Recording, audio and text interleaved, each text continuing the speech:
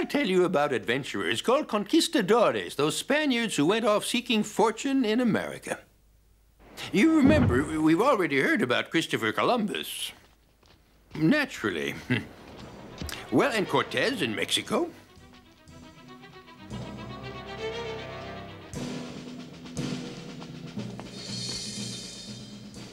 Pizarro, who went to Peru.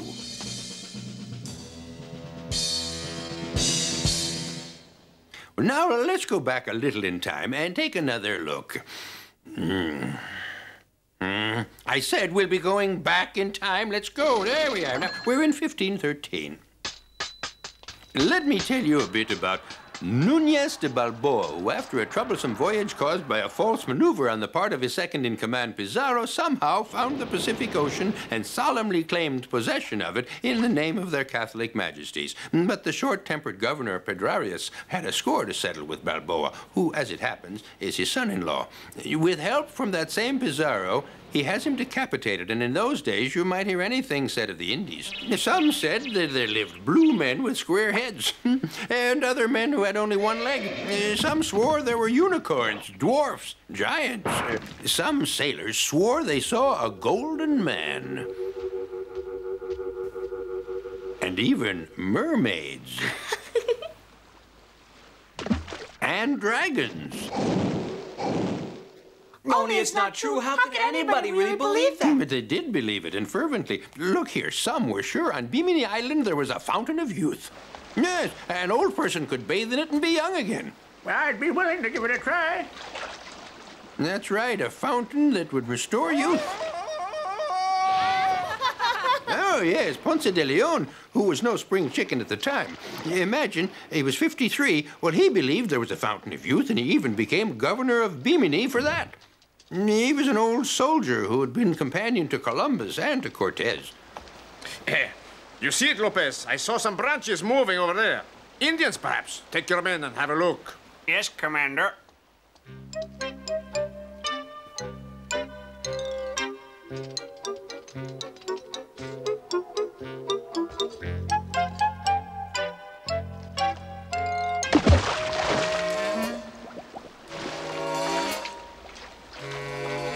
Let's have a look. Of course, how stupid. I have to drink the water, of course. Ah,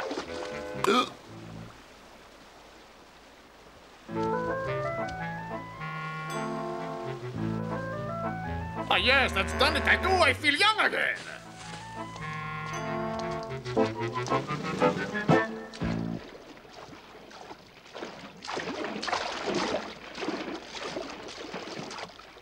And on Easter Day, 1513...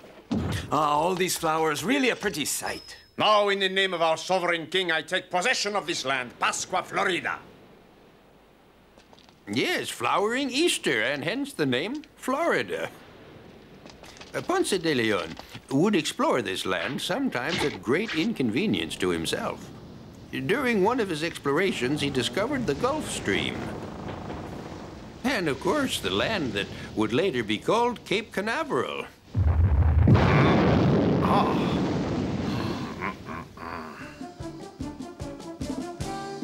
He must have been the first European to set foot on the future USA.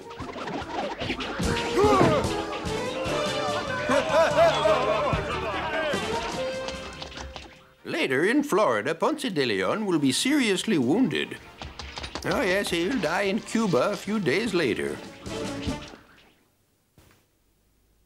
Some years later, Panfilo de Narvaez, the one who had been sent to fight Cortez, is named governor. From Florida to Mexico.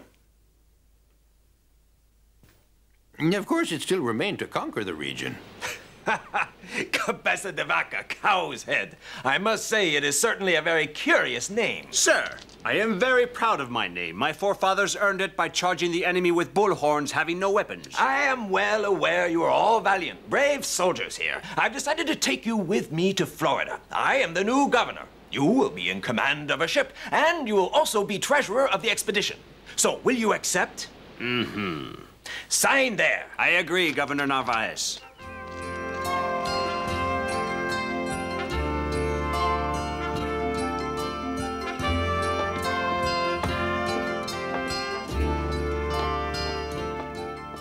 off our moorings! Santo Domingo was selected as the first port of call. But with all the disorder and uncertainty of the expedition, 150 men see their chance and jump ship. Send 2 boats to Trinidad for our provisions. In this weather, sir?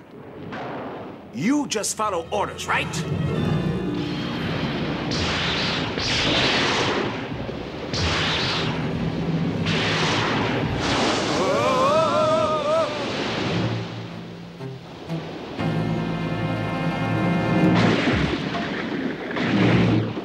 And this is how the expedition lost 2 vessels and 160 men.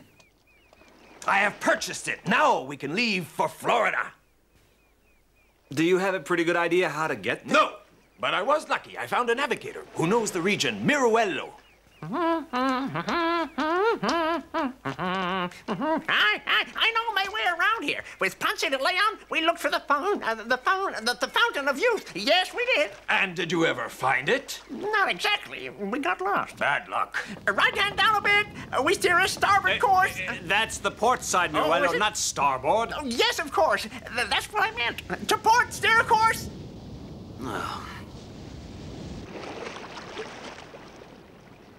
Look over there. Aren't we headed for shallow water? Don't worry. There's no shallow round here. Nothing to worry about here. You can sail with your eyes shut. Something strange going on. Looks like deep water's shallower around here. Don't worry about a thing. I know it like the back of my hand. In an hour or 2, we'll be up and on our way. All we need's a little more water. This is nothing. With Ponce de Leon, this happened all the time. But in a few hours, it was up and on our way. Believe an old sea dog. This is just one of those things you learn to live with out here. Now, just be patient. The ships remained stuck for 2 weeks until another storm set them floating again, just as everyone had given up hope in the expedition. And suddenly, they reached their objective, Tampa Bay in Florida, the very spot where Ponce de Leon had been mortally wounded. They say there are many like this one up in the country they call Appalachia. Yes, Appalachia, that way, you go. The decision is made. We will go on foot. The ships will sail up the coast and join us later. There's a sheltered port that Miruello knows. Look here, Navarez. Consider, can you really trust a man like him? We'd best not leave our ships or we're lost. Assemble the men on deck now. That's an order. No, this expedition is madness. All of you are going to die. Think clearly. All the dangers awaiting you. Quite possibly some among us are bound to die. But for the others, there will be wealth, glory, and fame and power. Our husbands are going off, risking their lives, not caring about us. All right, when they have gone, we will forget them. We will find new husbands, right? Right. And off they went, 300 men, mostly to die.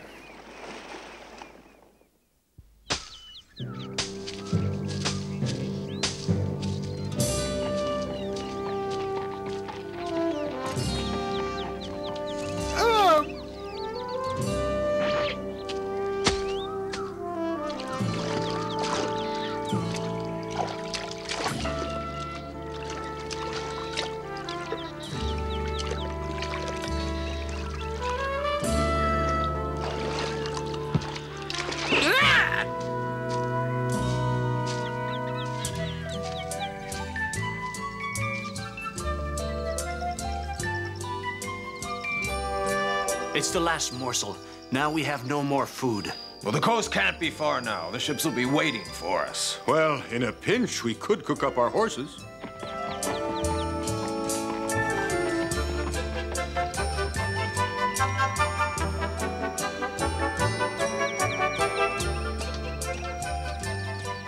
Appalachia. Strange men, they will die to get yellow metal.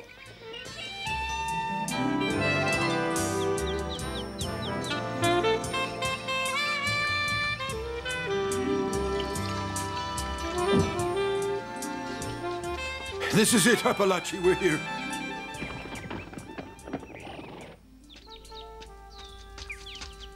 Santiago, get the enemy. No, no, don't do that. Stop! Come back! Come back!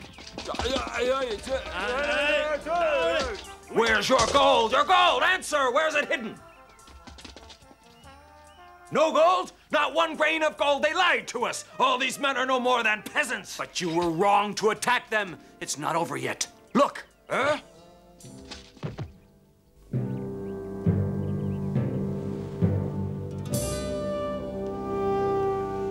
In the name of the Father, the Son, and the Holy Ghost.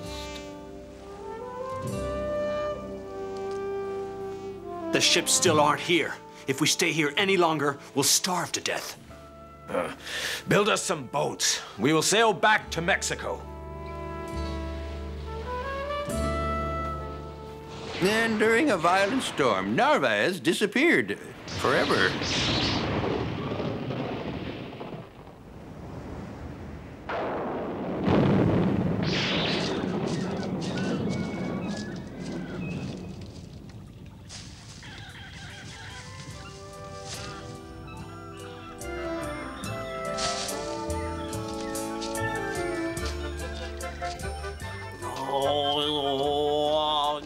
This is the man.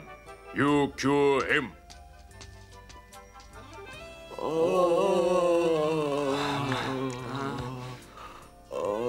Save him, O Almighty God, and you will save us as well.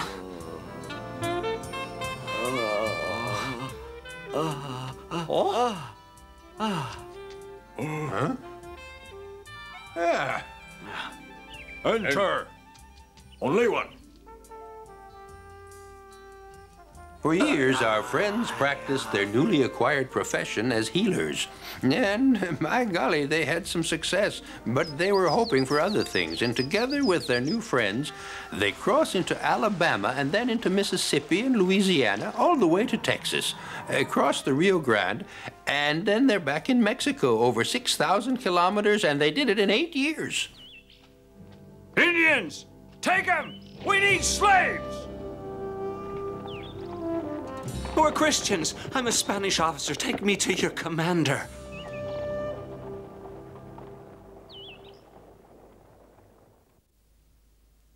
Later, de Vaca was governor and then deprived of his title and put in prison. You know why? Just because he was too friendly with the Indians, whom he had learned to respect. Such is life. Now, here we are again at Tampa Bay in Florida. Here we run into an old acquaintance of ours, Hernando de Soto. This brilliant horseman had performed a remarkable circus trick for the Inca, Atahualpa. And in time, he is appointed governor, and he too one day sets off looking for the cities of gold that Cabeza de Vaca had heard of. And he takes a real army with him, 600 men, over 200 horses, and some Indians. Look, Luis. Indians announcing our arrival. Yes, smoke signals everywhere.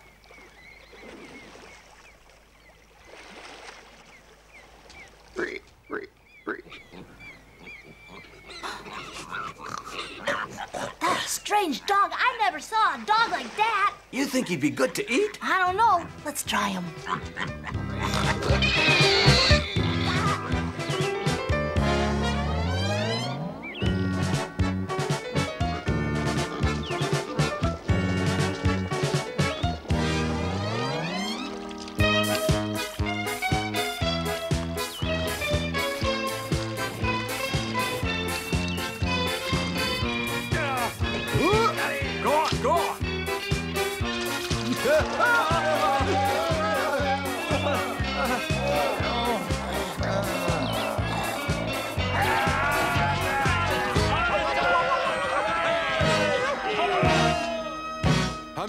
Amigos, don't shoot!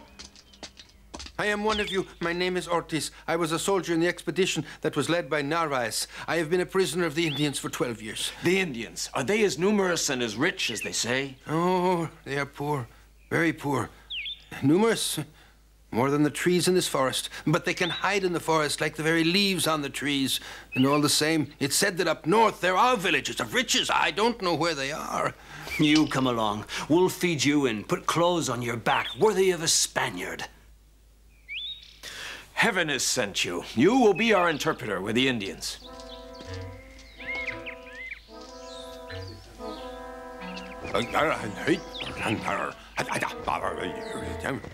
He says welcome to all of us coming to visit, and we are invited to spend the night in his village. Wouldn't you agree? It is very nice of him to receive us so kindly, Captain. Look at the splendid food they have provided. Have you noticed almost none of the men are here? I don't like this. I'll have a look. Alert, alert! It's a trap, a trap! Take cover, men, it's a trap!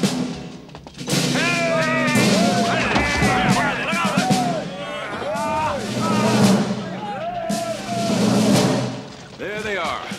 And they're going to pay heavily. Forward!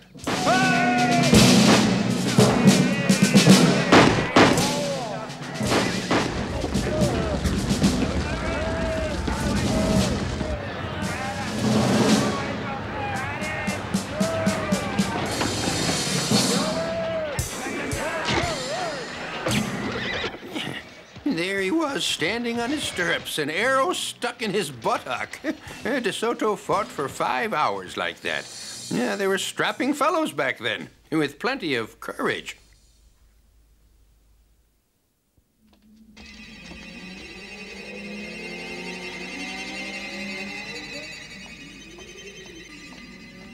All these losses and for nothing. Indians have deserted. We'll need slaves to replace them.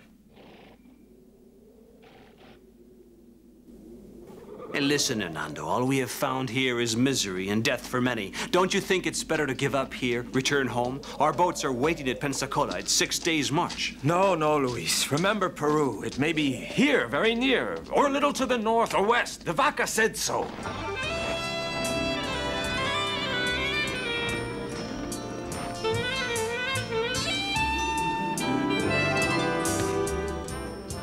Sometimes I don't understand these Indians. They can be peaceful and give us all they have, and then they will attack us for no reason. No, it's quite simple, really. I mean, they will attack us if we try to steal from them or take them as slaves. It's a logical point of view. Oh, perhaps, but you don't create an empire with that sort of logic. You don't conquer.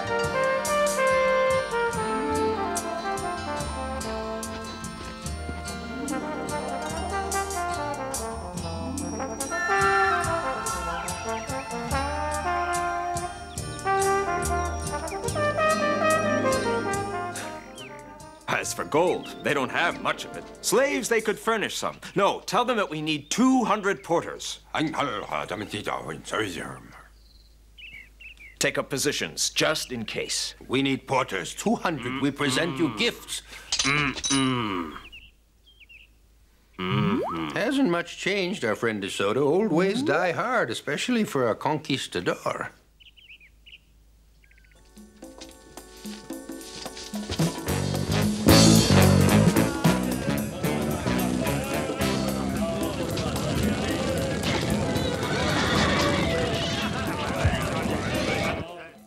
Pontotoc, another bloody battle. 40 Spanish soldiers would lose their lives, and 10 times more Indians.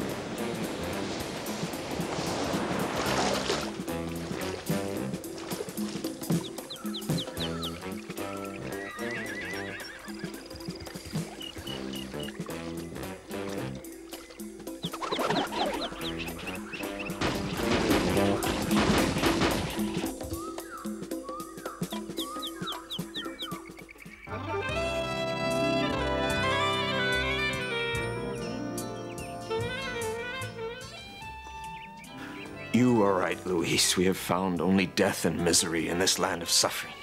Yes, we shall go home. It's the only way.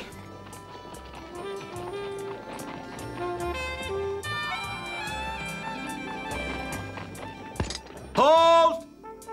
4 years, 4 long years, this nightmare journey went on, chasing an illusion, and over half the men already perished.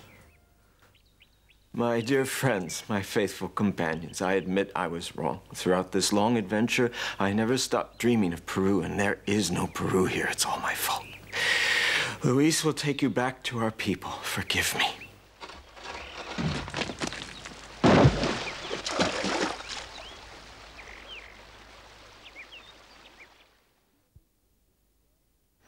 And another brave man died pursuing a mad dream. But it's not over yet. Viceroy Mendoza is impatient, waiting for the brave De Soto, who himself is stuck in Alabama. While waiting, he raises an even bigger army, 1,000 infantry soldiers, hundreds of cavalry, Indians, and it's the dashing young governor, Francisco Velasquez de Coronado, who will be in command. And this time, they will leave from Mexico and move up the Pacific coast.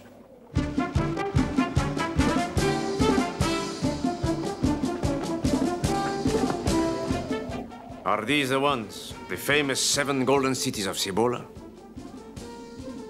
Gold. Have you any gold?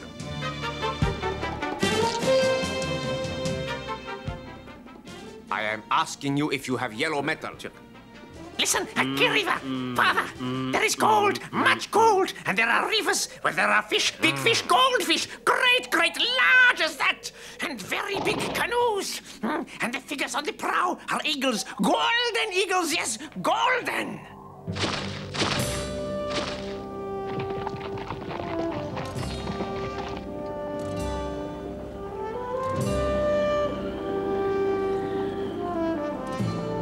That way? No, that way. It's that way.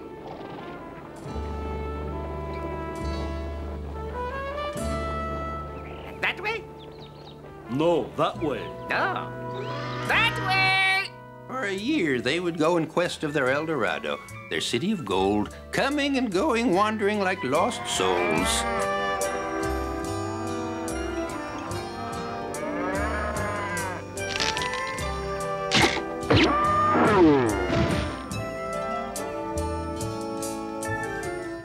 Ask him if he knows where yellow metal is any gold. Ask him how we can get to Quiriva. Quiriva is one day's march that way. I will take you there if you want me to. Tell him we accept. He will lead us to Quiriva. Ask him if he knows yellow metal and where to find some.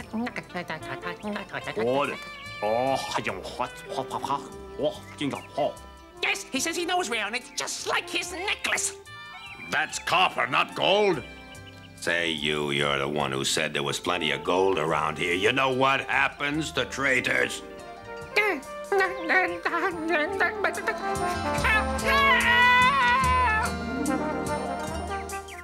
Another total failure. The era of the great conquerors is now drawing to a close. Oh, there will still be Cabrillo, Unamo, Vizcaino, Onate, Melendez, and others, but never again would anyone witness the miraculous success of Cortez and Pizarro, before whose armies enemy forces parted, as the Red Sea before Moses. But all the same, it certainly seems that a strange curse followed our conquistadores. Remember the sad fate awaiting Christopher Columbus, the discoverer of America, who was already abandoned by everybody. Indeed, if I'd been given more time. The miserable end of Cortez. Weary of this world, Alvarado, his seething second in command, off a precipice on horseback. Pizarro and his brothers. Francisco, his throat cut by Almagro's son. Juan, his younger brother, stoned to death by the Indians. Gonzalo, decapitated for rebelling. Almagro, strangled in his cell. Diego, his son, executed in the same place as his father. Balboa, falsely accused of treason. Ponce de Leon died from his wounds. Narvaez, lost at sea. De Soto, the valiant, worn out by fever, and cast into the Mississippi River.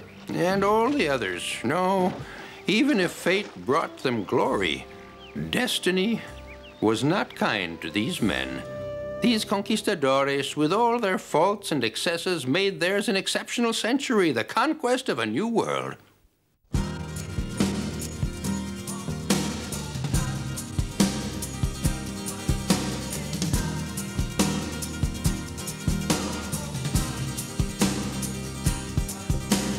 Once upon a time, the Americas are a story that can